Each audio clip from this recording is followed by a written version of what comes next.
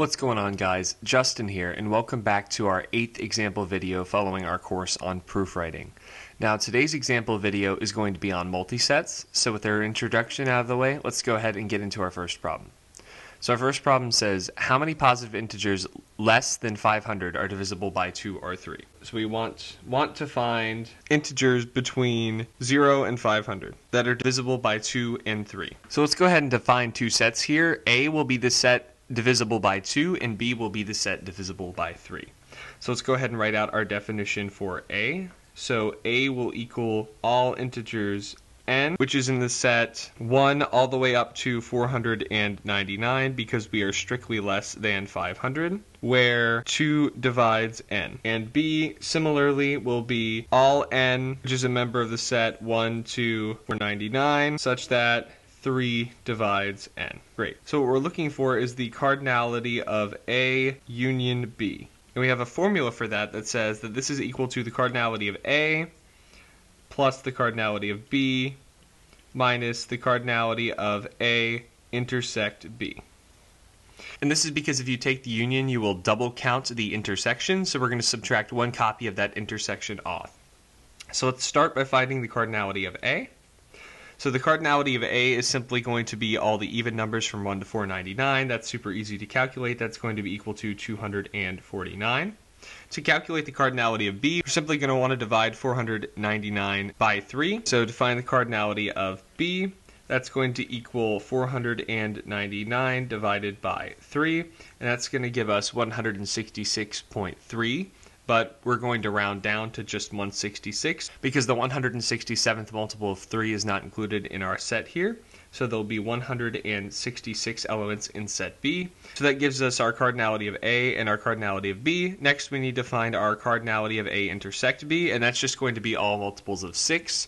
We're going to find this in a similar manner to the way that we found the cardinality of B, and that's going to be to divide 499 by 6. So the cardinality of the set containing all multiples of 6 from 1 to 499 is going to be 83, which means that the cardinality of A intersect B is going to be equal to 83. So now that we have our last piece, we can go ahead and plug this into the formula and get our final answer. So we'll get 249 plus 166 minus 83. So let's see what that is. That's going to be equal to 332. Great, so let's get into the next problem. Okay, so our second problem says, suppose there are 20 people in a class. One of these members is named Sam and the other is named Alicia. How many ways can we form a 3-person study group that contains Sam or Alicia, but not both? So we're going to do this by calculating all 3-person study groups that contain Sam and all 3-person study groups that contain Alicia, and then we're going to add both of them. Great, so the number of 3-person study groups we can form that contain Sam is 18, choose 2. Great. And that's because out of our 20 people in the class, 2 of them are Sam and Alicia. So we're going to remove those from our total 20. And we're going to start by picking Sam for a 3-person group, which means we only need to choose 2 members from the remaining 18, so long as we remove Alicia from that pool, as we will not be picking Alicia. Similarly, the number of 3-person study groups that contain Alicia will also be 18, choose 2. Now, we will not need to subtract anything off from our intersection here, as we have intentionally picked these 2 sets to be disjoint, which means the intersection will be empty. And that's because for groups containing Sam, we have intentionally excluded Alicia, and for groups containing Alicia, we have intentionally excluded Sam. So all the top groups have Sam and don't have Alicia, and all the bottom groups have Alicia and don't have Sam, which means that their intersection will be empty. That means that the total number of ways we can form these groups will just be 18 choose 2 plus 18 choose 2, and that's going to be equal to 306. Great, so let's get into the next problem. So for this problem, we're going to want to find how many ways we can buy 4 sodas from a vending machine that has 5 flavors. And right away, we want to identify that this is choosing a 4-element multiset from a 9-element set. And the reason it's a multi-set is because you could buy 4 of the same soda, or you could buy 2 of the same soda and 2 of a different soda, or you could buy 2 of one soda and 1 of 2 different sodas, etc. And because we have to account for the fact that we could have multiple entries that are the same, we have to use a multiset. So we actually have a formula for choosing a k-element multiset from an n-element set, and that is as follows.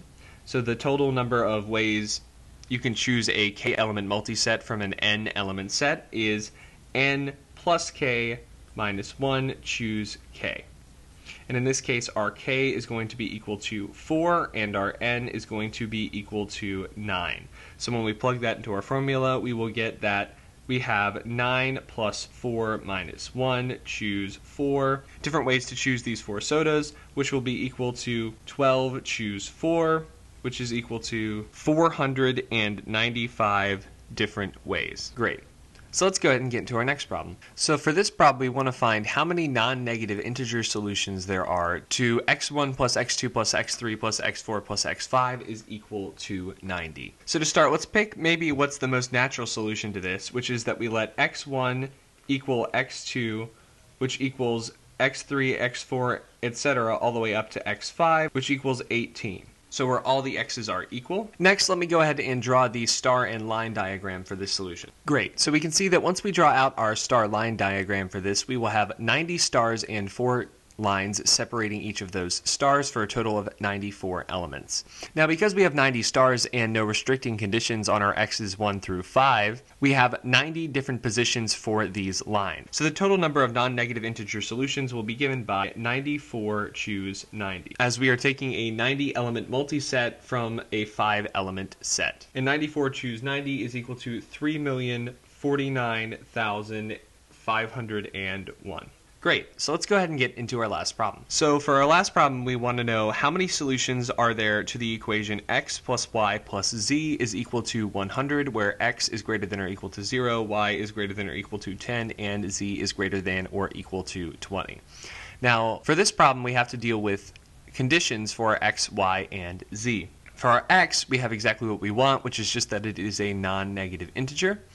So we need to manipulate our y and our z a little bit to make this solution process very simple.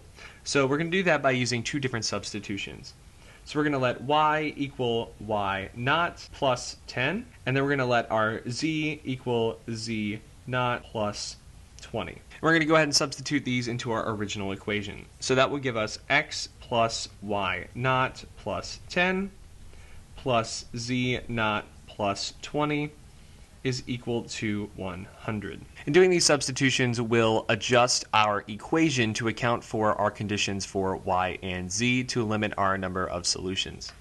So let's go ahead and make those substitutions into our equation. So we will have x plus y naught plus 10 plus z naught plus 20 is equal to 100. And so we can go ahead and subtract that 10 and 20 over, and we will get x plus y naught plus z naught is equal to 70. Now, just like the last problem, we could generate our own solution to this problem and draw out our star and line diagram to illustrate how this goes, but we already have a formula for this, and I already demonstrated pretty well how that went last time. So let's go ahead and recognize here that we will be taking a 70 element multiset from a 3 element set, which means our total number of solutions is going to be 70 plus 3 minus 1, choose 70, which is equal to 72, choose 70. And that is equal to 2,556 different possible solutions to this equation. So that finishes this last problem off, and that is a good place to stop.